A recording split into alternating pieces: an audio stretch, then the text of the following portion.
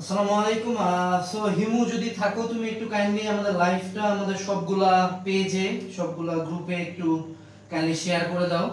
তো আমরা আসলে অনেকদিন পর একটা লাইভ নিচ্ছি আমাদের এই ফেসবুক গ্রুপটাতে, বিশেষ করে আমরা প্রায় অনেকদিন পর একটা লাইভ নিচ্ছি। আমরা ট্রাই করতেছি গ্রুপটা রিচ ব্যাক করার জন্য, কারণ গ্রুপটা মোটামুটি বলা যায় kind of dead, we know that very well, but আমরা ট্রাই করব লাইভগুলো নেওয়ার মাধ্যমে। এখন থেকে গ্রুপে প্রতিদিনই প্রচুর পরিমাণে লাইভ টাইপ হবে আর কি। তো আমরা ট্রাই করব রেগুলার লাইভগুলো নিয়ে যাতে গ্রুপে রিচ বাড়ে, সেই সাথে আমরা ট্রাই করব স্টুডেন্টদের প্রবলেমগুলো সলিউশন দেওয়ার, স্টুডেন্টদের সাথে ইন্টারঅ্যাক্ট করার আর কি। তো গ্রুপে অ্যাক্টিভিটি এখন থেকে আমার ভালো পরিমাণেই থাকবে আর কি। সো তোমরা যারা গ্রুপে আসছো, গ্রুপে একটু অ্যাক্টিভ থাকো, গ্রুপে বাকি ফ্রেন্ডদেরকে ইনভাইট করো। তো আজকের লাইভটা আমাদের মোটামুটি সবগুলা বিষয় কভার করবে, SSC, HSC, admission, second time, motivation, everything cover করার চেষ্টা করব আজকের এই লাইভটাতে। আমরা মোটামুটি একটা লম্বা লাইভ নেওয়ার ট্রাই করব এবং লাইভের শেষে তোমাদের সাথে একটা বড় সড়ো কোশ্চেন আনসার সেশন নেওয়ার চেষ্টা করব। তো লাইভটা শুরুতে দেখবা, শুরুতে আমার কথাগুলো বা আমার গাইডলাইনগুলো দেওয়া শেষ হয়ে গেলে দেন আমরা কোশ্চেন আনসার সেশনে যাব। এবং তুমি যদি চাও তুমি লাইভটা নিজের টাইমলাইনে বা নিজেদের কোনো ফেসবুক গ্রুপে বা পেজে শেয়ার করে দিতে পারো, নিজেদের ফ্রেন্ডদেরকে মেনশন করতে পারো, এবং তোমাদের যে কোনো কোশ্চেন যদি থাকে সেটা তুমি কমেন্ট সেকশনে করে ফেলতে পারো আর কি, ঠিক আছে? ওকে, আমাদের একটু লাইভটা চালু করতে একটু লেট হয়ে গেছে, লাইভটা স্টার্ট করতে একটু দেরি হয়ে গেছে, যেটার জন্য আন্তরিকভাবে দুঃখিত। আমার আসলে প্রচন্ড জ্বর, আমি একটা নাপা খায় লাইভটা নিচ্ছি। সো নাপা খায় একটু নাপার ইফেক্টটা পর্যন্ত 2 ঘন্টা যাতে আমি একটু টাইম পাই রেস্ট নেওয়ার জন্য। সো নাপা খায় লাইভটা নিচ্ছি, বাট ইটস ওকে, আমরা লাইভটা মোটামুটি কড়াভাবেই নেওয়ার চেষ্টা করবো আর কি। তো লাইভটা ওকে, অল ওকে, ঠিক আছে, সব ঠিক আছে। ওকে, লেটস স্টার্ট। সো আমরা সরাসরি লাইভের টপিকে চলে যাই। সো আজকে লাইভে আমরা কয়েকটা ব্যাচ নিয়ে কথাবার্তা বলবো। এক হলো এসএসসি, দুই হলো এইচএসসি, তিন হলো অ্যাডমিশন। অ্যাডমিশন অ্যাকচুয়ালি এখন তো একটাও বাকি নাই। অ্যাডমিশন বলতে এখানে আমরা সেকেন্ড টাইম নিয়ে কথাবার্তা বলার চেষ্টা করব, এসএসসি, এইচএসসি এন্ড অ্যাডমিশন। এবং তোমরা অলরেডি জানো যে এইচএসসি 22 ব্যাচের কিন্তু অলরেডি রুটিন দিয়ে দিছে। সো রুটিন দিয়ে দেওয়ার পরে কিন্তু অনেক কিছু তোমার করণীয় থাকে, রুটিন দেওয়ার পরে মোটামুটি নড়ে চড়ে বসতে হয়। এবং অ্যাডমিশনও সিজন মোটামুটি শেষ, 15 তারিখে একটা রেজাল্ট আছে ফাইনাল। সো সেটার পরে সবাই সেকেন্ড টাইম নিয়ে চিন্তা ভাবনা করবে। সো সেটার আগে আগে যেগুলো জিনিস তোমার জানা উচিত সেকেন্ড টাইম ডিসিশন নেওয়ার আগে, সেগুলো আজকের এই ভিডিওতে আসবে। এবং এসএসসি 22 ব্যাচের কিন্তু খুবই জলদি পরীক্ষা সামনে, সো তাদের করণীয় নিয়েও আমরা আজকের এই লাইভটাতে কথাবার্তা বলবো আর কি, ঠিক আছে? So let's start. সো আমরা প্রথম যে ব্যাচটা নিয়ে কথাবার্তা বলবো সেটা হলো এসএসসি ব্যাচ নিয়ে কথা বলবো। সো এসএসসি ব্যাচের প্রথম যে পয়েন্টটা আমাদেরকে এখানে ক্লিয়ার করতে হবে, এসএসসি তে আমরা first of all SSC 22 batch নিয়ে কথাবার্তা বলে নিই। এসএসসি 22 ব্যাচ নিয়ে, তো এসএসসি 22 ব্যাচ যাতে লাইভটা পুরোটা যাতে না দেখতে হয়, তোমরা যাতে তাড়াতাড়ি এটা দেখে পড়াশোনা করতে যেতে পারো, তাই প্রথমেই তোমাদেরকে ছাড়া দেওয়া হচ্ছে। সো এসএসসি 22 ব্যাচের উদ্দেশ্যে প্রথম যে কথাটা সেটা হলো যে এখন যদি পারো বাসায় বসে থাকে বা অন্য কোনো জায়গায় যায় যাতে ফাইনাল মডেল টেস্ট এক্সামগুলো তুমি একটু দিয়ে দাও।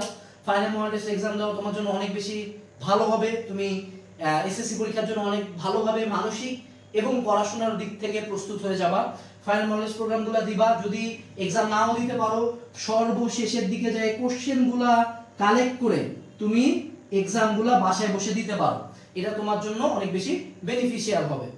তার পরবর্তীতে সেকেন্ড যে পয়েন্টটা সেটা হলো যে প্রত্যেকে যাতে অবশ্যই মেডিজি থেকে প্রথম 15টা করে কোশ্চেন দেখে যাও। অবশ্যই মেডিজি থেকে প্রথম 15টা করে কোশ্চেন দেখে যাবা, কারণ ওই প্রথম 15টা কোশ্চেন থেকেই তোমার পরীক্ষার হলে প্রচুর পরিমাণে কমন পাবা। 3 নাম্বার যে পয়েন্টটা আমি তোমাদেরকে বলবো যে সিলেকশন প্ল্যানটা একটু করে ফেলো, যে তুমি কোন কোন চ্যাপ্টার থেকে কোশ্চেন অ্যানসার করবা, সৃজনশীল বলো বা বাংলা দ্বিতীয় পত্র বলো, বা কোন কোন টপিক টাচ করবা, বা এমসিকিউর ক্ষেত্রে কোন কোন চ্যাপ্টার তোমার প্রাধান্য পাবে, এগুলাও যাতে তোমার এখানে এনশিওর করা হয় আর কি, ঠিক আছে? এসএসসি এর ক্ষেত্রে 3টা পয়েন্ট গেল। 4 নাম্বার, তুমি চাইলে এই মোমেন্টে কিউএনএ এসএসসি সাজেশনটার ইবুক নিয়ে জাস্ট ইম্পর্টেন্ট টপিক কোনগুলা তারা বলছে, কোনগুলা Bangla, English, physics, chemistry, math কোনগুলা তারা বলছে যে এগুলা থেকে কোশ্চেন আসবে, সেই টপিকগুলো তুমি চাইলে রিভিশন দিয়ে যাইতে পারো ইবুক কিনে নিয়ে। সো এসএসসি 22 ব্যাচের ক্ষেত্রে এগুলো ছিল। এবং সব শেষে আরেকটা কথা বলবো, সেটা হলো যে তোমার যাতে কনফিডেন্স লেভেলটা তোমাদের যাতে ভালো থাকে। আমি একটু আগে পর্যন্ত অনেকজন সেকেন্ড টাইমার ইন্টারভিউ দিলাম এবং তাদের 3 থেকে 4 জনের এমনও কথা ছিল যে তাদের চান্স পাওয়া 100% শিওর ছিল, বাট তারা চান্স পায় নাই কারণ তারা পরীক্ষার আগে আগে কনফিডেন্সটা হারায় ফেলছে এবং পরীক্ষার হলে যায় হাইপার হয়ে গেছে। সো এটার উপর আমরা সেপারেটলি ভিডিও দিছি এবং তোমাদেরকে অনুরোধ করব যে কনফিডেন্স বিল্ড আপ করো, মেন্টালি এক্সামটার জন্য প্রিপেয়ার হও, যাতে এক্সাম হলে যায় তুমি তোমার বেস্ট আউটপুটটা দিতে পারো। এবং এটার উপর আমরা প্রচুর ভিডিও দিছি, তুমি চ্যানেল যদি চেক করো চ্যানেলে প্রচুর ভিডিও পাবা। সো মেন্টালি প্রিপেয়ার হও, আমি একটা কথাই বলবো, মেন্টালি প্রিপেয়ার হও। যদিও তোমাদের এক্সামটার একটা পজিটিভ সাইড আছে, সেটা হলো শর্ট সিলেবাসের এক্সাম, প্লাস তুমি সৃজনশীল সিলেক্ট করতে পারতেছো। সো দ্যাটস ওয়াই আমি বলবো যে খুব একটা কঠিন হবে না, বাট তারপরেও তুমি যাতে তোমার মোটিভেশন লেভেলটা বা তোমার যে প্রিপারেশন লেভেলটা এই অনুযায়ী পারফর্ম করতে পারো, দেখে যাতে মানসিকভাবে প্রস্তুত হও। এবং আবার লাস্ট বাট নট লিস্ট, সেটা হলো যে এই কয়েকদিন স্বাস্থ্যের প্রতি যত্ন নাও, যাতে অবশ্যই তুমি পরীক্ষার আগে অসুস্থ না হও এবং মহান আল্লাহ তাআলার কাছে তোমার ইবাদতটা যাতে থাকে। কয়েকদিন নামাজ কালাম করো, আল্লাহর কাছে চাবা, দোয়া কালাম করে পরীক্ষা দিতে যাবা, যাতে তুমি পরীক্ষার হলে এইটুকু বিশ্বাস তোমার থাকে যে তুমি তোমারটা করে আসছো, কারণ উপরে যিনি আছেন তিনি যাতে তোমার প্রতি সর্বোচ্চ দয়াশীল নজরে তোমাকে দেখেন এবং তিনি তার পক্ষ থেকে যাতে একটা রহমত তোমার এক্সাম হলে তোমার জন্য থাকে। সো এই জিনিসগুলো মেইনটেইন করেই সবাই পরীক্ষা দাও। এন্ড হালকেনস্টাইনের পক্ষ থেকে তোমাদের সকলের জন্য best of luck brothers and sisters. একদম এসএসসি পরীক্ষা শেষ হওয়ার পরে হয়তোবা কলেজ অ্যাডমিশন কোর্স নিয়ে তোমাদের সাথে দেখা হবে, বাট আপাতত এগুলো কোনো কিছু নিয়ে চিন্তা করো না, এসএসসি পরীক্ষায় বেস্ট পারফরম্যান্সটা দেওয়ার চেষ্টা করো।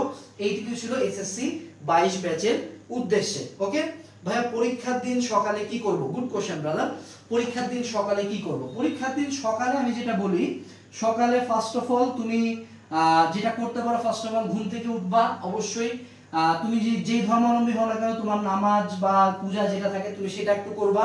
2 নাম্বার সেটা হলো যে একটু হালকা খাওয়া দাওয়া। আমি যদিও পার্সোনালি খুব একটা খাওয়া দাওয়া করে যাইতাম না, অনেক সময় না খেয়ে যেতাম, বাট হালকা খাওয়া দাওয়া করতে পারো। আসলে এটা গ্যাসের প্রবলেম বা এক একজনের এক এক রকম, বাট আমি সাজেস্ট করি হালকা খাওয়া দাওয়া করো। 3 নাম্বার যেটা হলো সেটা হলো যে তুমি যেটা চেক করবা সেটা হলো তোমার এক্সাম বক্স। এক্সাম বক্স ফির কি জিনিস ভাই? মানে তোমার ধরো তোমার হার্ডবোর্ড, তোমার ক্যালকুলেটর, তোমার প্রবেশপত্র, তোমার কলম, তোমার পেন্সিল, এগুলো ঠিকমতো আছে কিনা। যদি এটা সকালে চেক করার বিষয় না, রাতের বেলায় গোছা রাখতে হবে, সকালে একবার ডাবল চেক করবা। লাস্ট বাট নট লিস্ট, তোমার যে রিভিশন ম্যাটেরিয়ালটা থাকে, রিভিশন ম্যাটেরিয়াল, ঠিক আছে? What is revision material? যে আমরা আগে থেকেই যখন আমরা রিভাইজ করি বা পরীক্ষার জন্য প্রিপারেশন নেই, তখনই আমরা কিছু জিনিসপাতি ফিক্স করে ফেলি, যেগুলো হলো আমাদের ইম্পর্টেন্ট বা যেগুলো আমাদের উইক পয়েন্ট, এই জিনিসগুলো আমরা মার্ক করে একটা খাতার মধ্যে বা বইয়ের মধ্যে আলাদা করে মার্ক করে রাখি, এগুলো আমরা পরীক্ষার আগে রিভিশন দিয়ে দিব। বাট যখন তুমি সেন্টারে চলে যাবা বা যাওয়ার রাস্তায় বা সেন্টারের সামনে, আমি সাজেস্ট করব আলাদা করে কোনো পড়াশোনা করার দরকার নেই। ওই মোমেন্টে আসলে খুব একটা লাভ হয় না, বাট বের হওয়ার আগে পর্যন্ত পড়াশোনা করবা। এবং অবশ্যই যেটা আমি সাজেস্ট করবো সেটা হলো আগে আগে যাবা, কারণ তোমাদের হলো ওই যে 30 মিনিট আগে এক্সাম সেন্টারে যাইতে হয়। এরকম এক এক সেন্টারে এক এক রকম কাহিচাল তারা করে, যে লেট করে গেলে অনেক সময় ঢুকতেও দেয় না। সো এরকম হ্যারাসমেন্টের শিকার না হয়ে প্রথম দিন যেহেতু তোমার সিট খুঁজে বের করার একটা ব্যাপার আছে এবং 30 মিনিট আগে ঢোকার একটা ব্যাপার আছে, তো অবশ্যই সেন্টারের উদ্দেশ্যে অনেক আগে আগে রওনা দিবা। তুমি সেন্টারের সামনে যে 1 ঘন্টা বসে থাকলে কোনো লস নাই, আর সেন্টারের 5 মিনিট লেট করে ঢুকলেও তুমি ওই হাইপার হওয়াতেই তোমার পুরো এক্সামটা খারাপ হয়ে যাবে। তো অবশ্যই আমি বলবো যে আগে আগে রওনা দিবা, ঠিক আছে? এই ব্যাপারটা গেল আমাদের এসএসসি 22 ব্যাচের জন্য। পরীক্ষা সকালের জন্য আমরা যেগুলো বললাম, এগুলো যে শুধুমাত্র এসএসসির জন্য প্রযোজ্য তা না, এইচএসসির জন্য প্রযোজ্য, ইভেন অ্যাডমিশনের জন্য আমাদের প্রযোজ্য, ঠিক আছে? ওকে, এসএসসি 22 ব্যাচ নিয়ে আমার মনে হয় আর কোনো কথাবার্তা বলার দরকার নাই। তোমরা যারা এসএসসি 22 ব্যাচ আছো, তোমরা চাইলে লাইভটা অফ করে দিয়ে সুন্দর মতো নিজের পড়াশোনায় ব্যাক করতে পারো। এখন যদি আমরা কোনো একটা ব্যাচ নিয়ে কথা বলতে চাই, সেটা হলো এসএসসি 23 ব্যাচ। তো যতদূর আমরা জানি, এইচএসসি 23 ব্যাচের ক্ষেত্রে একটা ঘোষণা অলরেডি আসছে যে তাদের পরীক্ষাটা 3 ঘন্টার হবে এবং 100 মার্কের হবে, এবং যতদূর সম্ভব এসএসসির ক্ষেত্রে এই ঘটনাটা ঘটার সম্ভাবনা আছে। বাট এসএসসির ক্ষেত্রে যে সুবিধাটা হলো যে তোমাদের শর্ট সিলেবাসের বাইরে আলাদা করে কিচ্ছু করতে হবে না। তোমরা জাস্ট শর্ট সিলেবাসের চ্যাপ্টারগুলোকে ভাজে সিদ্ধ করে খেয়ে ফেলো। এতদিনও যদি কারো বই শেষ না হয়ে থাকে এইটুক সিলেবাসে, তাহলে সেটা হলো লজ্জা, লজ্জা, আবারও লজ্জা। সো যত দ্রুত পারো, আমাদের এসএসসি 23 ব্যাচের ক্ষেত্রে একটাই টার্গেট থাকবে, বই দ্রুত শেষ করা, ঠিক আছে? বই দ্রুত শেষ করা, যত দ্রুত পারো বই শেষ করবে। এখন বই যদি অফলাইনে কোনো টিচারের কাছে শেষ না করতে পারো, কোনো সমস্যা নাই, এখন অনলাইনে অনেক ভালো অপশন আছে, যেমন আমাদের এসএসসি একাডেমিক টু অ্যাডমিশন যে কোর্সটা আছে এটাতে এনরোল করে তুমি যেটা করতে পারো যে এক টানে বসে, যে ধরো তোমার টার্গেট থাকবে নেক্সট 15 to 20 ডেজ এর মধ্যে সিলেবাস শেষ করা, তো এই 15 to 20 ডেজ তুমি এক টানা এই কোর্সটা খুলবা, একটা করে ক্লাস করবা, নিজে বাসায় বইটা উল্টাবা, ম্যাথটা 2-4টা দেখা, তারপর ম্যাথ সলভিং ক্লাস করবা, তারপর ম্যাথ করলা 2-4টা, দেন টেস্ট পেপার সলভিং ক্লাসগুলো করলা, দেন তোমার মাথায় আইডিয়া চলে আসলো এই চ্যাপ্টারে কি কি ম্যাথ আছে, এই চ্যাপ্টারে কোন কোন টপিক ইম্পর্টেন্ট। এই অনুযায়ী তুমি চাইলে বইটা দ্রুত অনলাইনে শেষ করতে পারো। Online is a great option for finishing books earlier or ফাস্টার। এটা গেল হলো এসএসসি 23 ব্যাচের জন্য। আর এসএসসি 23 ব্যাচের ক্ষেত্রে আমি আরেকটা কথা তোমাদেরকে বলি এসএসসি 23 ব্যাচের জন্য, সেটা হলো যে তুমি যদি পরীক্ষায় অনেক বেশি নাম্বার পাইতে চাও, যে তুমি চাও যে এসএসসি তে ফাটায় দিয়ে আসবা, হ্যাঁ, তুমি অবহেলিত সাবজেক্টগুলোতে একটু ফোকাস করো। সায়েন্সের গুলো পড়বা না এমন না, সায়েন্স নিয়ে তুই পাগলামি, সায়েন্স নিয়েই তো সবাই পড়ায়। তুমি কয়দিন দেখছো একটা ভাইয়া বাংলাদেশ ও বিশ্ব পরিচয় লাইভ নিচ্ছে, তো ব্যাপারটা হলো বাংলাদেশ ও বিশ্ব পরিচয় কিন্তু কেউ পড়তেছে না, বইয়েরা ইসলাম ও নৈতিক শিক্ষা কেউ পড়তেছে না। তো যখন তুমি বাংলা ফার্স্ট, বাংলা দ্বিতীয়, ইংলিশ ফার্স্ট, ইংলিশ দ্বিতীয়, বাংলাদেশ এন্ড গ্লোবাল স্টাডিজ অর্থাৎ বাংলাদেশ ও বিশ্ব পরিচয়, তারপর হলো ইসলাম শিক্ষা, তারপর হলো আইসিটি, এই সাবজেক্টগুলোতে যখন তুমি ভালো মার্ক তুলবা তখন দেখবা তোমার এসএসসি এর কম্বাইন্ড টোটাল অনেক বেশি এসে দাঁড়াইছে, অর্থাৎ তখন তোমার বোর্ডের পজিশনও আগায় যাবে এবং তুমি দেখবে তুমি বাকি অনেক ভালো নাম্বার পেয়ে গেছো, কারণ সায়েন্সে মোটামুটি প্রিপারেশন লেভেল সবারই প্রায় সেম। তো দ্যাটস ওয়াই আমি বলি যে একটু অবহেলিত সাবজেক্টগুলোতে তলায় তলায় একটু টেম্পো চালাও। এবং আমাদের একাডেমিক টু অ্যাডমিশন কোর্সে কিন্তু এগুলোরও ক্লাস দিছি, যদিও একটা ক্লাসও লাগে না হিসাবে, নিজে পড়লেই হয়, বাট তারপরও ক্লাস দেওয়ার একটা রিজন যাতে এই তলায় তলায় টেম্পুটা তুমি চালায় ফেলতে পারো। সায়েন্সের গুলো পড়া শেষ, এগুলাতে এমন নাম্বার তুলবো আমার নাম্বার থাকবে মনে করো 90 আপ, এখন অন্য পোলাপান পাবো কোনো মতন 78 80, আমি পাই গেছি 90। এখন যদি এখানে সাবজেক্ট কোটা 1 2 3 4 5 6 7, 7টাতে 10 করে বেশি থাকে টোটাল নাম্বার কত বাড়া যায় 70, 5 করে বেশি থাকলে আমার 35 মার্ক আমি বাকিদের চেয়ে বেশি পাচ্ছি। তো এই বোনাস মার্কটা আমি কেন ছাড়বো না? আমার এসএসসি লাইফের স্ট্র্যাটেজি ছিল এইটাই, তুই সায়েন্সে আয়, ম্যাথে হয়তো আমি 10 কম পাইছি, আমার বাকি 7টা সাবজেক্ট আছে, এমন ব্যাকআপ দিবে এত বেশি নাম্বার পাবো যে আমার আশপাশে তোমার রেজাল্ট থাকবে না। সো এই স্ট্র্যাটেজিটা আমি ফলো করতে বলবো এসএসসি 23 ব্যাচের ক্ষেত্রে। এসএসসি 23 ব্যাচের ক্ষেত্রে আরেকটা যেটা তোমাদের সামনে একটা পরীক্ষা আছে সেটা হলো বার্ষিক পরীক্ষা, বা অনেকে এটাকে টেস্ট পরীক্ষা বলতেছো, অনেকে এটাকে প্রি টেস্ট বলতেছো, আমি এটাকে সোজা বাংলা কথা বলবো স্কুলের পরীক্ষা, ঠিক আছে? সো স্কুলের পরীক্ষায় কিভাবে ভালো করব? স্কুলের পরীক্ষায় পৃথিবীর যে কেউ যদি আমার কাছে ভালো রেজাল্ট করার ট্যাকটিক্স চায়, যেটা আমি আমার স্কুল লাইফে ফলো করছি, তো আমি জেলা স্কুলে 2 শিফট মিলে হয়তো ফার্স্ট হইতাম ক্লাস 9 10 অলওয়েজ, আমার আশপাশে কেউ থাকতো না। তো কথা হলো যে এই পরিমাণে ভালো কেমনে করা যেত, জাস্ট একটা ট্রিক্স, সেটা হলো মেড ইজি আর test paper. Made easy test paper, তুমি টেস্ট পরীক্ষায় ভালো করতে চাও, নামের মধ্যে প্রিপারেশন লেখা আছে টেস্ট পেপার, বাংলা হোক, ইংলিশ হোক, আইসিটি হোক, ফিজিক্স হোক, কেমিস্ট্রি হোক, জেনারেল ম্যাথ হোক, হায়ার ম্যাথ হোক, তোমার টার্গেট থাকবে টেস্ট পেপার মেড ইজির প্রথম 15 থেকে 20টা কোশ্চেন। আমাদের টেস্ট পেপার সলভিং কোর্সে কিন্তু একাডেমিক টু অ্যাডমিশন দেওয়া আছে, ওখানে প্রথম 15 থেকে 20টা কোশ্চেন ভাজে খায় যাও। স্কুলের পরীক্ষা যেদিন হবে জাস্ট কোশ্চেনটা খুলবা, দেখবা যে সব কমন। যদি বিলিভ না হয় জাস্ট ওই দিন আমার কথা মিলাই নিও, 90% জিনিসপাতি তারা সুন্দর মতো টেস্ট পেপার থেকে তুলে দেবে। ভাই আমাদের তো টেস্ট পেপার বের হয় নাই, পুরাতনটা নেও না রে ভাই, তোমাদের টেস্ট পেপার তো বের হবে পরে, তোমাদের টেস্ট পেপার হবে তোমাদের টেস্ট পরীক্ষার পরে, তো তুমি টেস্টটা ভালো করবা কেমনে? তুমি পুরাতন টেস্ট পেপার পড়বা, পুরাতন টেস্ট পেপার থেকে প্রথম 15 থেকে 20টা করে কোশ্চেন পড়ো, মোর দেন ইনাফ। এখন ভাই কথা হলো তাহলে এমসিকিউ তে কেমনে ভালো করব? এমসিকিউর জন্য কয়েকটা সোর্স আছে। এমসিকিউ সোর্স নাম্বার 1 এক হলো বুক রিডিং, যে বই রিডিং দিবে না সে জীবনে এমসিকিউ তে ভালো করতে পারবে না, এমসিকিউ তে একটু খাটতে হয়, সৃজনশীল তুমি টেস্ট পেপারে কমন পাবা। 2 নাম্বার যেটা কাজ করতে পারো, মেড ইজি টেস্ট পেপারেও কিন্তু প্রচুর এমসিকিউ থাকে, টিচাররা কি করে ওখান থেকে হুবহু তুলে দেয়। তারপরে এই দুইটা যদি কমপ্লিট হয়ে যায়, 3 নম্বরে যে কাজটা করবো, বাজারের যে কোনো গাইড বুক, পাঞ্জেরি হোক, লেকচার হোক, যে কোনো একটা গাইড বই নিবা, গাইড বই থেকে চ্যাপ্টার ওয়াইজ যে এমসিকিউ গুলো আছে ওগুলা হুবহু যদি পারো অপশন সহ মুখস্থ করে যাও। আমি পরীক্ষা হলে মানে টেস্ট পরীক্ষা বা স্কুলের পরীক্ষা এমন হতো যে আমি কোশ্চেনটা হাতে নিয়ে প্রথমে জোরে বলতাম জুপিটার, পাঞ্জেরি, লেকচার, কেন বলতাম? কারণ আমি জানি ওখান থেকে টিচাররা তুলেছি। স্কুলের টিচাররা হাতে গোনা বাংলাদেশের কয়েকটা স্কুল বাদে 90% স্কুলের স্যারেরা গাইড থেকে হুবহু প্রশ্ন তুলে দেয়। তো তুমি যদি এইটুক লেভারেজ ধরতে পারো, তুমি পরীক্ষার হলে যায় কোশ্চেন দেখবা, তোমার সব আগে থেকে সলভ করা কোশ্চেন, আর মানুষজন প্রথমবার এটা সলভ করবে। তোমার কনফিডেন্স লেভেল, তোমার স্পিড এবং তোমার রেজাল্ট বাকিদের চেয়ে অনেক গুণে ভালো হবে। তো এই তিনটা সিম্পল ট্রিক্স যদি ফলো করো, বার্ষিক পরীক্ষায় বা টেস্ট পরীক্ষায় বা প্রি টেস্ট পরীক্ষায় বা স্কুলের যে কোনো পরীক্ষায় তুমি ভালো করবা। এবং সেই সাথে যদি তোমার লেভারেজ থাকে যে তুমি এই যে অবহেলিত সাবজেক্টটা নাম্বার পেয়ে গেছো, তাহলে তো আর কোনো থামানোর কেউই নাই। আচ্ছা, এবার বলছে যে বাংলা আর ইংলিশের রিটেন পার্ট নিয়ে বলেন। ওকে, রিটেন পার্ট।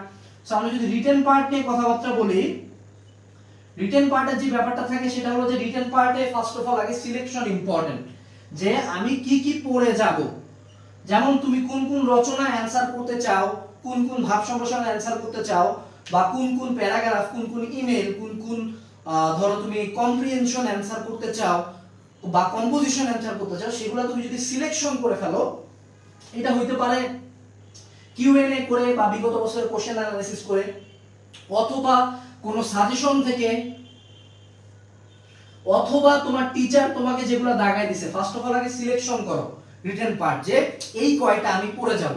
এইবার দ্বিতীয় যে কাজটা সেটা হলো যে তোমার যে কোনো একটা বই থেকে, আমরা বাঙালি কি করি আজীবন বানায় লিখি, বানায় কেন লিখবো না রে ভাই, বানায় তো লিখবো, কে কয়জন প্যারাগ্রাফ মুখস্থ করে, বানায় লিখবো। বাট বই থেকে ইম্পর্টেন্ট মানে একটা প্যারাগ্রাফ কিন্তু পুরাটা বানায় লিখলে কিন্তু জীবনে তোমার গ্রামাটিক্যালি রাইট হবে না, বা ব্যাকরণগত দিক থেকে কখনো রাইট হবে না, ইনফরমেশন বেশি থাকবে না। একটা বই থেকে মোটামুটি যতটুকু মুখস্থ রাখা যায় ততটুকু পড়বো, তারপরে আমি ওখানে অ্যাড করব, তারপরে আমি ওটা বানায় লিখবো। লাস্ট বাট নট লিস্ট সেটা হলো এখানে হলো বি ক্রিয়েটিভ। ক্রিয়েটিভ মানে কি, তোমার সৃজনশীল লিখতে কইছি না, ব্যাপারটা হলো ধরো রচনার ক্ষেত্রে কিছু নতুন উক্তি, আয়াত, হাদিস বানাইতে বলতেছি না, এক্সিস্টিং গুলা ভালো মতো নোট করে ফেলো। তারপর বিভিন্ন ধরনের কোটেশন, তারপর বিভিন্ন ধরনের তথ্যাবলী, যেমন সবাইকে এম ইন লাইফ লিখতে দেওয়া হলো। এম ইন লাইফ সবাই লিখবে ডাক্তার অথবা টিচার, তুমি লিখলা বায়োমেডিক্যাল ইঞ্জিনিয়ার, এটার পিছনে কিছু তথ্য উপাত্ত দিলা, তুমি কি কি নিয়ে পড়তে চাও তুমি দিলা। এখন সেম কম্পোজিশনে একজন লিখছে ডাক্তার, আরেকজন লিখছে বায়োমেডিক্যাল ইঞ্জিনিয়ার। বায়োমেডিক্যাল ইঞ্জিনিয়ারের সে সকল তথ্যাবলী দিছে, তোমার কি মনে হয় টিচার আগের জনকে কত দিবে, পরের জনকে কত দিবে? সিম্পল ব্যাপার। ভাব সম্প্রসারণ একজন লিখছে 1.5 পৃষ্ঠা, খুব একটা ইনফো দেয় না, ও যা সবাই লিখছে তাই লিখছে। আরেকজন 2-4টা উক্তি কবিতা দিয়ে খুবই ভালো মতো প্যারা প্যারা করে লিখছে, কে নাম্বার বেশি পাবে? সেকেন্ড জন। সো এই জন্য রিটেনের ক্ষেত্রে একটু ক্রিয়েটিভ হইতে হয়, একটু ডিফারেন্ট হইতে হয়। তোমার রিটেন পার্টটা যদি বাকিদের চেয়ে ডিফারেন্ট হয়, তখনই তোমাকে টিচার ডিফারেন্টলি মার্ক করবে। ঠিক আছে, এটা গেল আমাদের রিটেন পার্ট। এবং এটা শুধুমাত্র এসএসসির জন্য না, এটা এইচএসসির জন্য প্রযোজ্য, এটা আমাদের যে কোনো মানে যে কোনো পরীক্ষার জন্য রিটেন পার্টের জন্য আমাদের প্রযোজ্য। ঠিক আছে, ওকে, আমাদের এসএসসি পার্টটা নিয়ে কথাবার্তা বলা শেষ। এবার আমরা চলে আসবো হলো এইচএসসি পার্ট নিয়ে যতটা কথাবার্তা বলা যায়।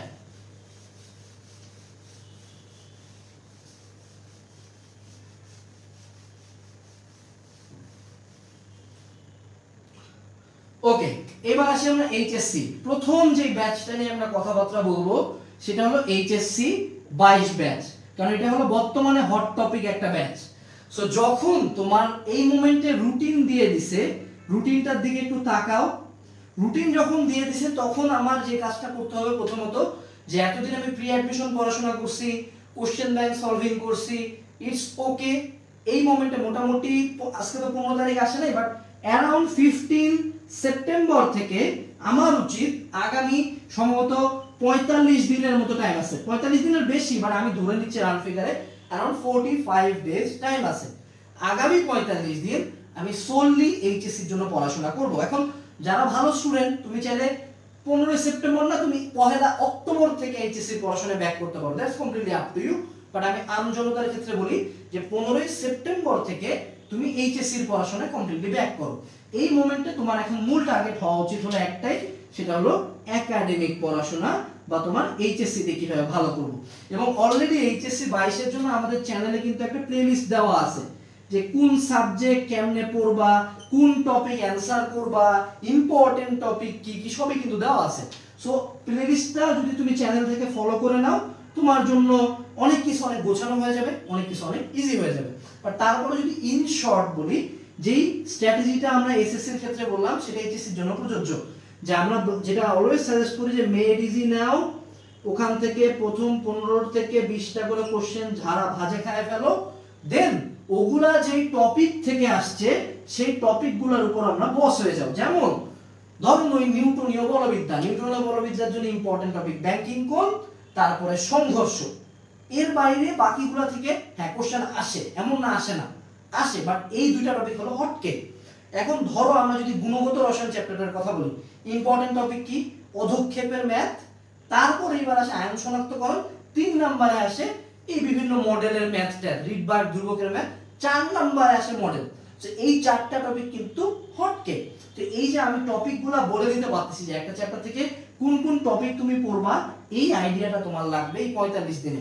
এবং এই 45 দিনে এটা এনশিওর করতে হবে যে তোমার সকল সাবজেক্টের যাতে এই ইম্পর্টেন্ট টপিকগুলা মাস্ট বি খুবই ভালো মতো হয়ে যায়। একটা টপিক ভালো মতো হওয়ার মানে এইটা যে এই টপিকটা থেকে আপনি যাই দেন, যতভাবেই চেঞ্জ করে দেন, আমি এটা পারবো। সাধারণত মেডিসিতে যে সৃজনশীলগুলো ছিল যে স্ট্যান্ডার্ডের, এই স্ট্যান্ডার্ডের বাইরে কোশ্চেন হয় না, বাট যদি হয় তবু যাতে তুমি সেটা ফাইট করতে পারো। এর পরবর্তীতে এই 45 দিন আরেকটা কাজ করতে হবে, সেটা হলো আমাদেরকে প্রচুর এক্সাম দিতে হবে। এক্সাম হবে, সৃজনশীলও হবে, এমসিকিউ হবে। আমার লাস্ট 1 মান্থের স্ট্র্যাটেজি ছিল, আমার টিচাররা আসতেন, একটা কোশ্চেন দিতেন, সৃজনশীল প্লাস এমসিকিউ, আমি এক্সাম দিতাম, চলে যেত, এক্সাম দিতাম, চলে যেত। এখন এক্সামের ক্ষেত্রে যে কাজটা করবা অবশ্যই সেটা হলো ভুলের দিকে বেশি ফোকাস করবা। তুমি উদ্ভাসের পরীক্ষা গোটা বাংলাদেশে 10ম হচ্ছ না 5ম হচ্ছ না 1000তম হচ্ছ, ডাজন্ট ম্যাটার, বাট যেই জিনিসটা ম্যাটার করে সেটা হলো যে তোমার এক্সামের ভুলগুলোতে তুমি ফোকাস করতেছো কিনা, তুমি ভুলগুলো নিয়ে কাজ করতেছো কিনা। যেই জিনিসটা ভুল হচ্ছে, যে টপিকটা ভুল হচ্ছে, ওই টপিকটা যাতে ইন ফিউচারে কখনো ভুল না হয় এইটা এনশিওর করা। এইটা হলো লাস্ট মোমেন্টের এক্সামের মূল কথা, ঠিক আছে? এখন এরপরে আমরা যেটা করব যে এক্সামের পরে, সেটা হলো আমরা যদি এমসিকিউ নিয়ে কথাবার্তা বলি। ভাই এমসিকিউ কি করব? যদি আমাদের 22 ব্যাচের ক্ষেত্রে এমসিকিউ সিলেকশন থাকবে, আর তারপর যদি এমসিকিউ তো ভালো করতে চাই, আমরা একটা কথাই বলবো যেটা হলো রিডিং পড়ো, ওকে? 2 নাম্বার যে কাজটা করবা সেটা হলো যে আমাদের গাইড বই যেগুলো আছে, বিশেষ করে ভার্সিটি এর গাইডগুলা, এগুলা যদি তুমি একটা কমপ্লিট করতে পারো, তোমার এইচএসসি এর এমসিকিউ দুধ ভাত হয়ে যাবে, ঠিক আছে? সো এই দুইটা যদি সোর্স আমাদের ঠিক থাকে, যে মূল বই রিডিং দিব এবং গাইড থেকে পড়ে যাব, তাহলে that is more then enough. সেই সাথে আমরা চাইলে টেস্ট পেপার মেডিসি থেকে আমরা দেখতে পারি, হ্যাঁ? এবং এখানে যে মেডিসি তোমাকে প্রথম 15টা সৃজনশীল দেখতে বলতেছি, তাহলে ইংলিশের ক্ষেত্রে কি হবে, বাংলার ক্ষেত্রে কি হবে? সেম ভাই।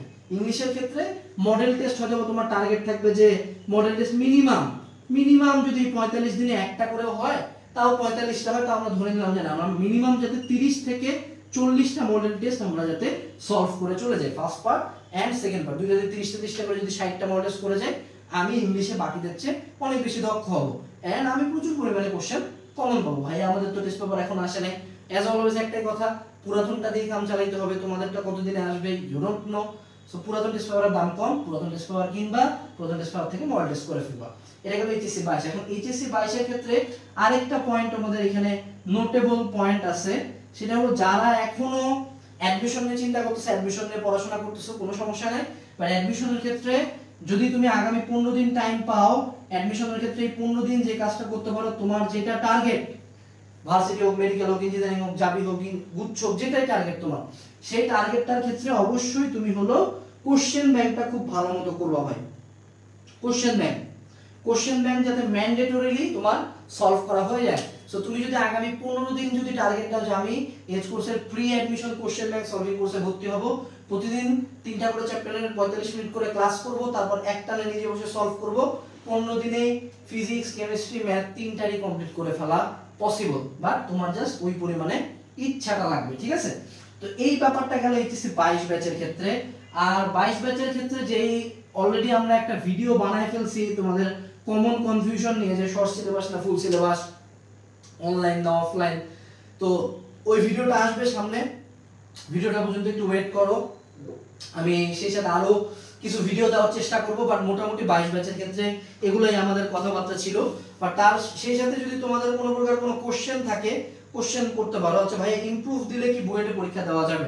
আসলে সত্য কথা বলতে আমি এটা সম্বন্ধে জানি না, বাট যতদূর আমি জানি যে তুমি যদি প্রথমবার বুয়েটে ভর্তি পরীক্ষা না দিয়ে থাকো, তাহলে ইমপ্রুভ দিয়ে যদি তোমার রেজাল্ট মোটামুটি বুয়েটে অ্যাপ্লাই করার মতো হয়, তাহলে তুমি ভর্তি পরীক্ষা দিতে পারো, যতদূর আমি জানি। বাট তারপরে তোমাকে আরো বিশেষজ্ঞ কারো হয়তো বা সাজেশন নিতে হইতে পারে, অথবা তুমি চাইলে তাদের সার্কুলারটা নামায় দেখতে পারো যে এই লিস্টেড বা এরকম কোনো বিষয় তাদের কোনো গাইডলাইন আছে কিনা আর কি, ঠিক আছে। আচ্ছা, এরপরে যদি আমরা কথাবার্তা বলি 22 ব্যাচ শেষে আমরা একটা ব্যাচ নিয়ে কথা বলবো, সেটা হলো HSC 23 ব্যাচ। সো HSC 23 ব্যাচের ক্ষেত্রে আমি কিছু সাবধানতার বাণী দিতে চাই। সাবধানতা। HSC 23 ব্যাচের ক্ষেত্রে আমরা একটা গ্রাফের দিকে তাকাই।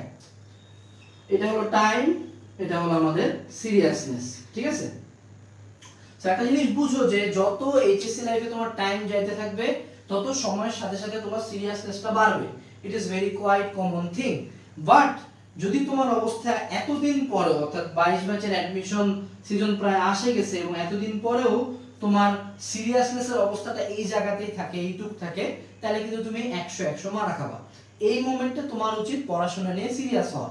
বই বিগত 1.5 বছর ধরে বলা হচ্ছে শেষ করতে, এতদিনে যদি না করে থাকো শুধুমাত্র আরে ভাই তোদের তো শর্ট সিলেবাস দিছে রে ভাই, এসসি শর্ট সিলেবাস, এস ধরে না, তো শর্ট সিলেবাস দেওয়ার পরেও তারপরেও কেন ভাই তোমাদের এই ঝামেলাটা হচ্ছে যে মনের মধ্যে কোনো সিরিয়াসনেস নাই। 23 ব্যাচের যে কাউরে কথাবার্তা বললে ভাই পড়ছি ভাই, হ্যাঁ চলে ভাই, হ্যাঁ পড়তেছি ভাই হবে, কেউ প্রি অ্যাডমিশনের পড়াশোনা দেখে নাই।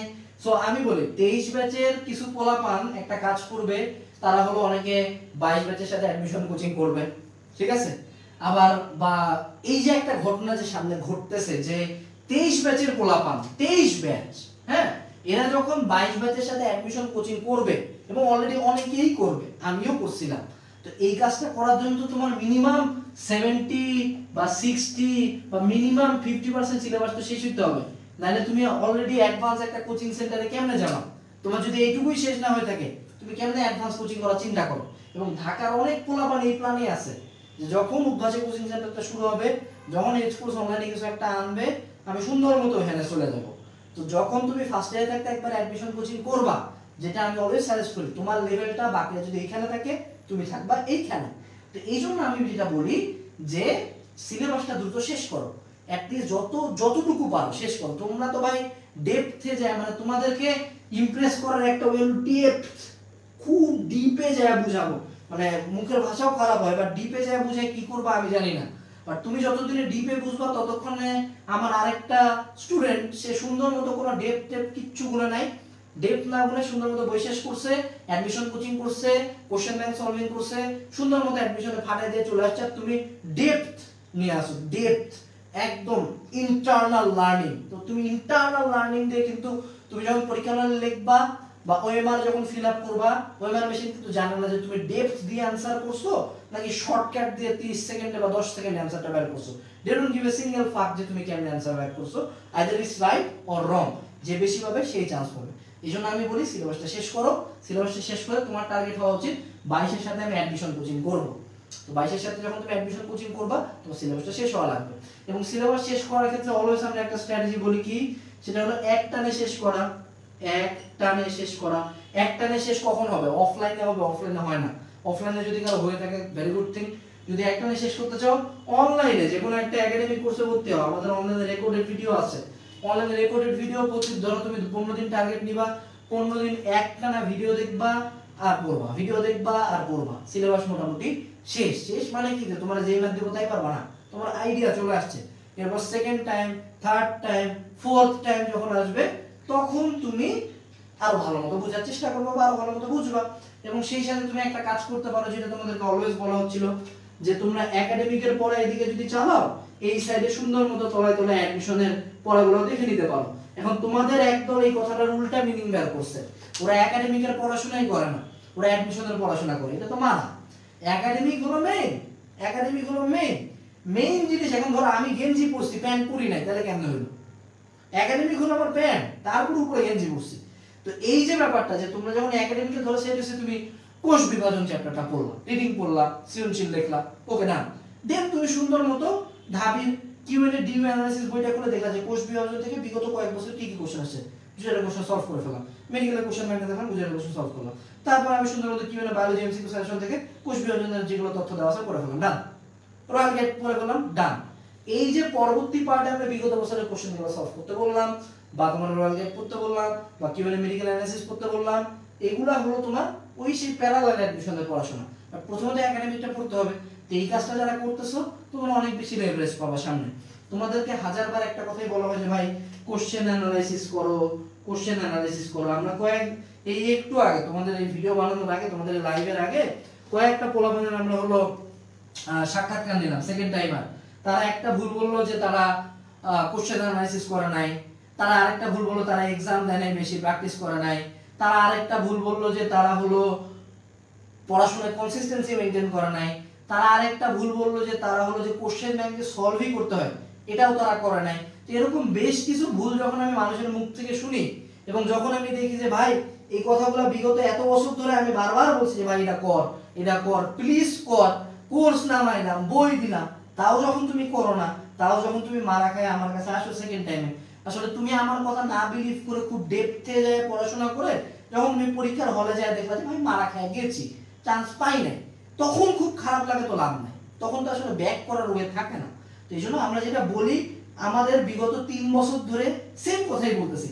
তুমি যদি আমার একটা গাইডলাইন লাইভও না দেখো কোনো সমস্যা নাই, চ্যানেলে 1200 ভিডিও আছে, একটা দুটো না, 1200 ভিডিওর বেশি না, 200 ভিডিও দেখলে তুমি আইডিয়া পাই যাবে যে কি স্ট্র্যাটেজিতে পড়তে হয়। তো ওই স্ট্র্যাটেজি নিয়ে 23 ব্যাচ একটু আগাও, বইগুলা শেষ করো।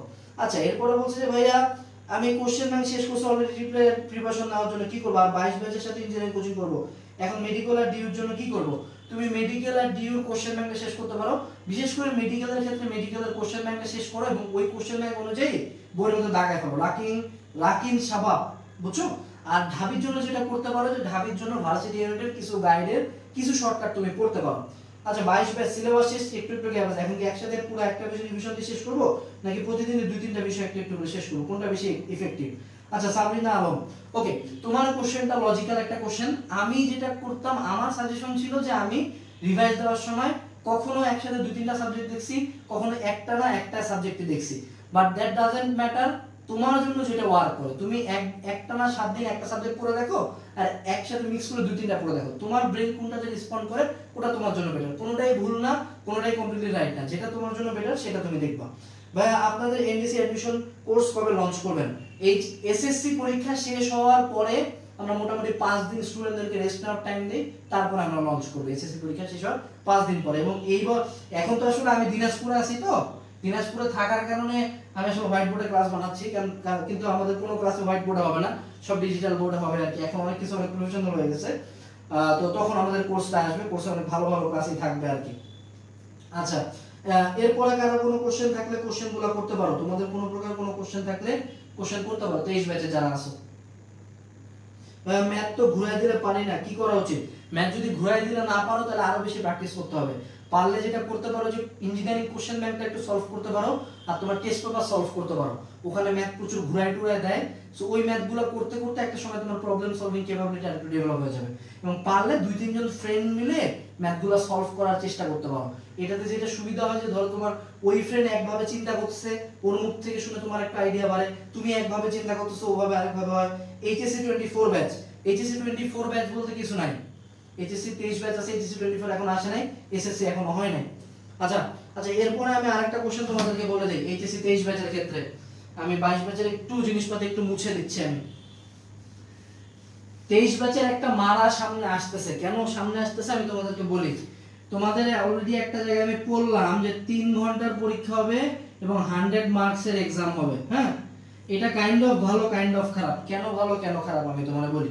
ভালো কেন, সবার একটা সেম জাজমেন্ট হবে, অটো পাস ব্যাচ বা শর্ট সিলেবাস ব্যাচ তোমাদেরকে বলবে না। কিন্তু প্রবলেমটা কোথায় শুরু হবে দেখো, আগে একজন টিচারের ফিজিক্স কেমিস্ট্রি ম্যাথ মিলে হয়তো 54টা চ্যাপ্টার থেকে তারা কোশ্চেন করতো, বা সেটা শুধুমাত্র যদি আমি ফিজিক্সেরই কথা বলি, অ্যারাউন্ড সে কোশ্চেন করার জন্য 20 থেকে 21টা চ্যাপ্টার পাইতো। এখন সেম 8টা কোশ্চেন করার জন্য সে চ্যাপ্টার পাবে 10টা, ধরে নিলাম যে শর্ট সিলেবাসে তো প্রায় অর্ধেক করে দিয়েছে সিলেবাস, তাই না? তো এবার বুঝো যে আগে যখন আমরা সাজেশন পড়তে বলতাম যে নির্ধারিত এই কয়টা টপিক পড়লেই হয়ে যাবে, এখন কিন্তু সেটা হবে না।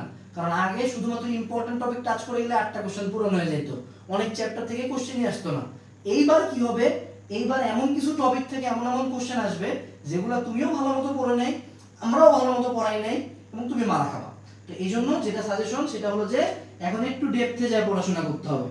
ডেপথে কেমনে যাবা, কোনো একটা চ্যাপ্টারের কোনো টপিক স্কিপ না করে সব টপিক ভালো মতো বুঝবা, আমাদের একাডেমিক ক্লাসগুলো ভালো মতো করবা, ম্যাথ সলভিং ক্লাসগুলো ভালো মতো করবা একাডেমিক টু অ্যাডমিশনের, যাতে কোনো ম্যাথ বাদ না যায়, কোনো টপিক বাদ না যায়। কোনো একটা চ্যাপ্টার যদি সিলেবাসে থাকে পুরো চ্যাপ্টার পড়বা, সার্টেন কোনো টপিক না, পুরো চ্যাপ্টার ভালো মতো পড়বা, কারণ ওই 8টা সৃজনশীল দিতে গেলে এমন এমন টপিক থেকে কোশ্চেন আসবে যেই টপিকগুলো আগে ইম্পর্টেন্ট ছিল না।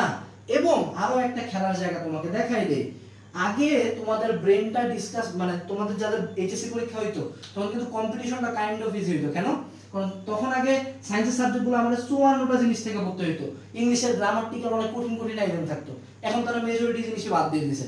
তার মানে কি, স্টুডেন্ট যারা আছে সিলেবাস তোমার জন্য শর্ট, বাকিদের জন্য কি বড় না, সবার জন্যই শর্ট, সবার জন্য ইজি। এই জায়গায় তখন তুমি চিন্তা করো তো কম্পিটিশনটা কোন লেভেলে হবে। আমি চাই অলওয়েজ কোশ্চেন কঠিন হোক। কেন? কোশ্চেন কঠিন হলে ভালোটা ভালো করবে, খারাপটা খারাপ করবে। কোশ্চেন যদি ইজি হয় আর কোশ্চেন যদি ছোট্ট একটু জায়গা থেকে হয় তখন কিন্তু সবাই ভালো করা শুরু করবে, এটা কিন্তু তোমার জন্য খুব ঝামেলা। সবাই যখন ভালো করে তখন বিভিন্ন বিশ্ববিদ্যালয় তাদের সার্কুলার মারা দেওয়া শুরু করে। তো এই জন্য যেটা সাজেশন সেটা হলো এখন থেকেই এইচএসসির জন্য খুব ভালো প্রিপারেশন হোক। এইচএসসি 24 শর্ট সিলেবাসে হবে না ফুল সিলেবাসে?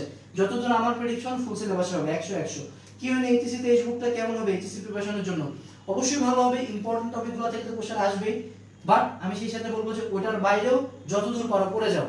এবং আমি একটা কথা অলওয়েজ তোমাদেরকে বলছি যে ভাই 23 ব্যাচ যারা আসো তোমরা কানেক্টেড চ্যাপ্টার পড়ো ভাই, কানেক্টেড চ্যাপ্টার। এক একটা চ্যাপ্টারের এত ডেপথে না যায়, এত ডেপথে না যায়, ওই চ্যাপ্টারের সাথে কানেক্টেড চ্যাপ্টার, যেমন ধরো তরঙ্গের সাথে পর্যাবৃত্ত গতি, কেমিস্ট্রির ফার্স্ট পার্ট, সেকেন্ড পার্টের প্রথম অধ্যায় পরিবেশ রসায়নের সাথে ফিজিক্সের ফার্স্ট পার্টের লাস্ট অধ্যায় যে আদর্শ গ্যাস ও গতিতত্ত্ব, ওই চ্যাপ্টারটা কানেক্ট করে পড়া, অর্থাৎ যে তারপর ধরো বিন্যাস সমাবেশের সাথে সম্ভাবনাটা কানেক্ট করে পড়া, অর্থাৎ তোমার সিলেবাসে আছে কিনা সেটা হচ্ছে বেশি ইম্পর্টেন্ট, যে এই টপিকটার সাথে বা এই থিওরিটার সাথে বা এই বুঝাটার সাথে ওই বুঝাটা কানেক্টেড কিনা। এভাবে কানেক্টেড চ্যাপ্টারগুলো একটু পড়ো, এটা তোমাকে অ্যাডমিশনে লেভারেজ দিবে। এবং তোমাদের উদ্দেশ্যে সামনে অনেক ভিডিও যাবে, ভিডিওগুলো দেখবা, এটুকুই বলার ছিল। আচ্ছা, এরপরে এখন আমরা যেটা করব সেটা হলো যে কোনো কোশ্চেন আনসার যদি থাকে, ভাই আইসিটির জন্য খালি টেস্ট পেপার পড়লে হবে? শুধু টেস্ট পেপার পড়লে হবে না, এমসিকিউ এর জন্য মূল বই রিডিং পড়তে হবে। এবং আইসিটির জন্য টেস্ট পেপার মেডিসিন প্রথম 15টা কোশ্চেন যদি তুমি প্রত্যেক চ্যাপ্টারে দেখে যাও তাইলেই হয়ে যাবে, ঠিক আছে? সৃজনশীল পারো, এমসিকিউর ক্ষেত্রে মূল বই রিডিং পড়তে হবে কিন্তু। আচ্ছা, এরপরে কারো কোনো কোশ্চেন থাকলে কোশ্চেন করতে পারো। এনিবডি, কারো কোনো কোশ্চেন আছে? আমরা কিন্তু এখন কিউএনএ সেশনে আছি, কোশ্চেন আনসার সেশনে আছি। কারো কোনো কোশ্চেন থাকলে কোশ্চেন করতে পারো।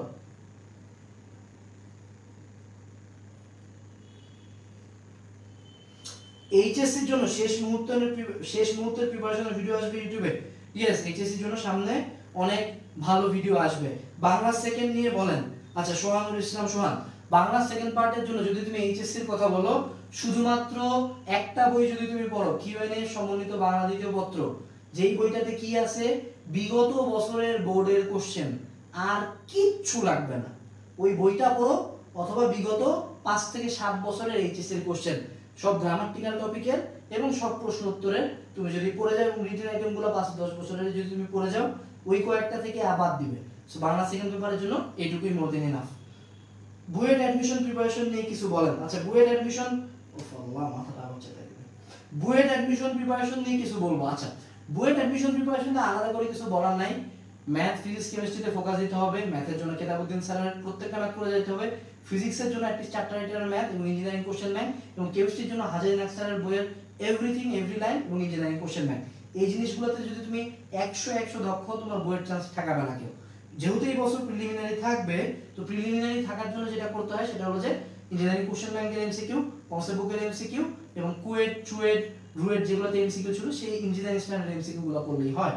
ভাই এসএসসি কমার্স 2024 এর জন্য কোনো কোর্স আসবে? ইয়েস, আমাদের আচ্ছা এসএসসি এর জন্য আসবে না, এইচএসসি কমার্সের জন্য আসবে। আচ্ছা ভাইয়া, ফাইনাল মডেল বাসায় বসে মডেল বই থেকে দিলে হবে যদি কোনো কোচিং এ দেওয়ার উপায় না থাকে? হ্যাঁ হবে, বাট তোমার সিরিয়াসনেসটা যাতে ওরকম থাকে, টাইম ধরে যেতে দাও, খাতাটা যাতে ভালো মতো নিজের মূল্যায়ন করো। ভাই ম্যাথের উইকনেস আপনার মতো, বইটা টপ 10 এ ঢুকতে চাই, পার হাউস সিস্টেমটা বানায় দেন। সিস্টেম হলো একটাই, কেতাবুদ্দিন স্যারের বইয়ে যা ম্যাথ আছে এবং ইঞ্জিনিয়ারিং কোশ্চেন ব্যাংকে যা ম্যাথ আছে সেগুলো যদি তুমি আমাকে 100% নিশ্চিত করতে পারো যে ভাইয়া এই দুইটা সোর্স থেকে আপনি আমার যা ম্যাথ দিবেন আমি 3 মিনিটের মাথায় আপনাকে করে দিব, কোনোদিন আটকাবে না। কিন্তু তুমি এটা পারবা না যদি না তোমার মধ্যে ওই পরিমাণে ডেডিকেশন থাকে।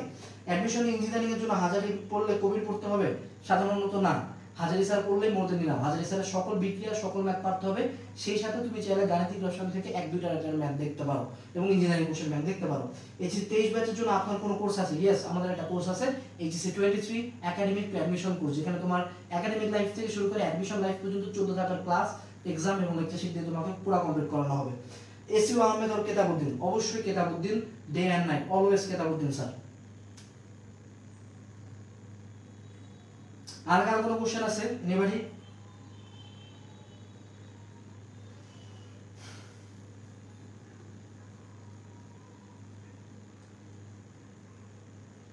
কারো কোনো কোশ্চেন নাই? এখন কি শুধু এইচএসসি এর জন্য পড়বো? যদি তুমি নরমাল স্টুডেন্ট হও তাহলে এই 45 দিন এইচএসসি এর জন্য দেওয়া ভালো। যদি তুমি ভালো স্টুডেন্ট হও তাহলে 1 অক্টোবর থেকে তুমি এইচএসসি এর জন্য দৌড়াও।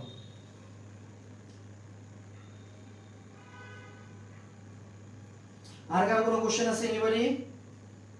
এইচএসসি তো ম্যাথ কিভাবে পড়লে ভালো হয়?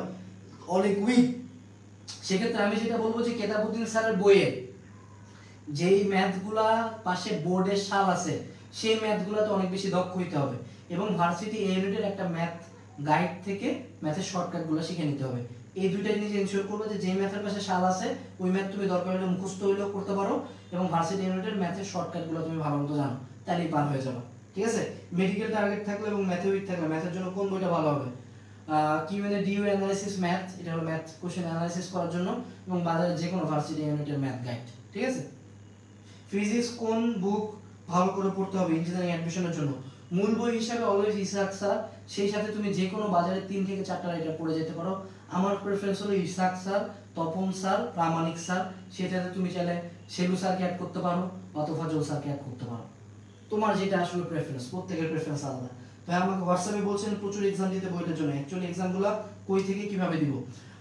আমাদের বাজারে বহুত প্রকার মডেল টেস্ট বই আছে, আমাদের হয়তো মডেল টেস্ট প্রোগ্রাম সামনে আসবে, তো তুমি চাইলে কনসেপ্ট বুক থেকে এক্সামগুলো দিতে পারো, তুমি চাইলে প্র্যাকটিস বুক থেকে উদ্ভাসের এক্সামগুলো দিতে পারো, অথবা তুমি ইঞ্জিনিয়ারিং কোশ্চেন ব্যাংকে নিজেই কয়েকটা কোশ্চেন তুলে সেগুলো অবশ্যই এক্সাম দিতে পারো। আচ্ছা, আর কারো কোনো কোচিং এর ব্যবস্থা না থাকলে বাসায় কিভাবে মডেল টেস্ট দিব? এইচএসসি স্ট্যান্ডার্ড তুমি চাইলে তোমার টেস্ট পেপারের মধ্যে সুন্দর মতো কোশ্চেন দেওয়া আছে, টেস্ট পেপারের কোশ্চেনগুলো খাতা কলম নিয়ে বসবা, স্টপ ওয়াচ চালু করবা, সুন্দর মতো এক্সাম দিবা, তারপর তুমি বসে বসে খাতা কাটবা, দ্যাটস ইট। আচ্ছা, এরপরে আর কারো কোনো কোশ্চেন আছে? এনিবডি? আচ্ছা, কারো কোনো কোশ্চেন নাই? কোশ্চেন আমি থাকলেও নিব না, টাইম প্রায় শেষের দিকে, আমার হয়তো বা জ্বরটা আরেকবার ব্যাক করতেছে। তো আমি আসলে যথেষ্ট ভালো পরিমাণে অসুস্থ, তারপরে তোমাদের ক্লাসগুলো নিচ্ছি, গ্রুপটাকে অ্যাক্টিভ করার চেষ্টা করতেছি। আমার একটা আগের আইডি যেটা ছিল স্ট্রং একটা আইডি, ওই আইডিটা উড়াই দিয়ে গ্রুপের রিচ নাই করে দিছে। সমস্যা নেই, আনাস ভাইয়া প্রচন্ড রকমের ঘাওড়া একটা মানুষ, জ্বর থাকুক যা থাকুক আনাস ভাইয়া ট্রাই করে যাবে। আমাদের ভেরি সুন সামনে আমাদের অ্যাপ চলে আসতেছে, তো অ্যাপের মধ্যে তোমরা অফলাইনে ক্লাস করতে পারবা, অফলাইনে ইবুক পড়তে পারবা। এবং অলরেডি একজন একটা কমেন্ট করছিল যে ভাইয়া এত খারাপ দিনে আসছে 99 টাকায় কোর্স বেচতেছেন, তাও কেউ কিনে না। তো প্রথম কথা হলো আমরা তোমাকে সেলসের ইনফো দিব না আমাদের সেলস কতটুকু, বাট আমরা বলবো যে আমরা কখনো 99 টাকায় কোর্স খারাপ টাইমের জন্য বেচি না। আমাদের টার্গেটেড অডিয়েন্স কখনো 4000 টাকায় এক সাবজেক্ট পড়ে না ভাই। আমি এটা নিজেও পড়তাম না, আমি জানি না তোমরা কেমনে পড়ো, কোন কি বাল প্রিমিয়ামের কথা বলে তোমরা কি কিনতে চাই ডোন্ট নো, জাস্ট বিকজ মানে একটা ব্র্যান্ড ভ্যালু ক্রিয়েট হয়েছে দেখে আমি অ্যাকচুয়ালি নিউ মার্কেট থেকে কাপড় কিনা বললাম, আমরা গুলশান থেকে কাপড় কিনি না, কারণ আমরা জানি নিউ মার্কেটে যেটা আসছে গুলশানের সেম জায়গায় এসি দোকান। তো আমাদের টার্গেট অডিয়েন্স হলো আমি হলো নিউ মার্কেট, বুঝছো? আমাদের এখান থেকে যেমন কোটিপতির পোলা কিনে, ঠিক তেমনি ওই যে গ্রাম থেকে আসছে একটা ছেলে কোন একটা কলেজে পড়াশোনা করে, 2টা টিউশনি করে, পয়ো গেঞ্জি কিনে। তা আমার টার্গেট অডিয়েন্স 4000 টাকার কোর্স কেনার অডিয়েন্স না, আমি টার্গেট করি ওই ছেলেটাকে, ওই যে গ্রামের মধ্যে একটা ছেলে সেতাবগঞ্জের কোন একটা গ্রামে সুন্দর মতো বাপ অনেক কষ্ট করে একটা ফোন কিনে দিছে, ও ফোন কিনে 99 টাকা একটা সাবজেক্টের একাডেমিক অ্যাডমিশন শেষ করে। আমার টার্গেট অডিয়েন্স এটা, এত টাকার আমার দরকার নেই, টাকা অলরেডি আছে, আমার বাপই না আমার টাকার জন্য। তো আমার এটা হলো for service, not because of our sales হচ্ছে না। You don't have any idea how much money we make or how much money I have। তারপরে কথা হলো যে এই কথাগুলো নেক্সট থেকে বলবা না, আমরা ফর সার্ভিস কম টাকা রাখি। আমাদেরকে হাজারবার বলছে ভাই আমি তোমার একটা ওপেন চ্যালেঞ্জ দিই, আগামী 10 বছরের মধ্যে কোন শালা একাডেমিক থেকে অ্যাডমিশন 2000 ক্লাস যদি তোমার 1250 টাকায় দেয়, সেদিন আমার এসে বলবা, আমি সুন্দর মতো তোমাকে বলবো আচ্ছা ঠিক আছে আমাকে দাও, একটা থাপড় দিয়ে দাও, ঠিক আছে? পারবে না, কারণ তার পোষাবে না। কিন্তু আমার পোষাচ্ছে কেন? কারণ প্রফিটের দিকে তাকাচ্ছি না। তো এই জন্য আমরা এটা দাম কম রাখি, কারণ আমাদের টার্গেট হলো গরিব মানুষজন যাদের সামর্থ্য কম, ঠিক আছে, এইটা টার্গেট থাকে। আমরা 4000 টাকা করে এক সাবজেক্ট বেচা যাইতো না এমন না।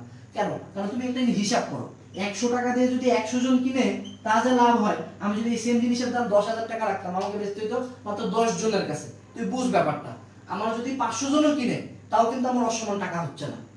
কেন এটা করা হচ্ছে? কারণ যাতে বেশি পরিমাণে মানুষজন উপকৃত হয়, এটা বুঝো। এবার আমাদের অ্যাপ আসবে যাতে তুমি অফলাইনে ক্লাস করতে পারো, অফলাইনে ইবুক পড়তে পারো। অফলাইনে কেন? কারণ সব জায়গায় বাংলাদেশে ইন্টারনেট নাই। আমার এই দিনাজপুরে 7 তলার বারান্দায় গেলে আমি নেট পাই না। তো এই জন্য এটা করা হচ্ছে, সবার ওয়াইফাই নাই। কারণ আমরা ঢাকা গুলশানের কোটিপতির পোলারে টার্গেট করতেছি না, আমরা টার্গেট করছি সেতাবগঞ্জে যে 40 টাকা দিয়ে এমবি কিনে কিনে ক্লাস করে। এবার আমাদের সামনে আসবে আর্টস এবং কমার্সের একাডেমিক টু অ্যাডমিশন কোর্স। আমরা এগুলোর দাম রাখবো পানির দামে। এইচএসসি যেমন রাখি ঠিক তেমন আর্টস আর কমার্সের ক্ষেত্রেও আমরা একটা কাইন্ড অফ রেভলিউশন আনবো, যাতে তো আর্টস এবং কমার্সের স্টুডেন্টরা ভাবে না যে তাদের কেউ নেই অনলাইনে। ইনশাআল্লাহ সামনে আমাদের এই জিনিসগুলো আসবে। আমাদের এক্সাম প্ল্যাটফর্ম আসতেছে। কিউএন এর বইয়ের প্রিন্টিং কোয়ালিটি নিয়ে অনেকের কথাবার্তা। কিউএন এ বর্তমানে বাংলাদেশের 3 number highest selling admission guide series.